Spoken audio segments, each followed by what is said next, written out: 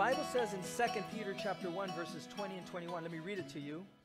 2 Peter chapter 1, verses 20 and 21, knowing this first, that no prophecy of Scripture is of any private interpretation, for prophecy never came by the will of man, but holy men of God spoke as they were moved by the Holy Spirit.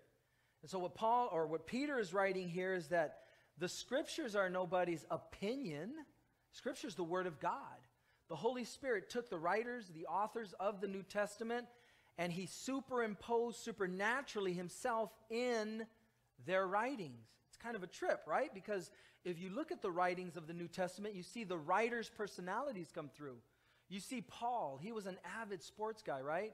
He talked about boxing in the air, shadow boxing, right? He talked about the race that he was running.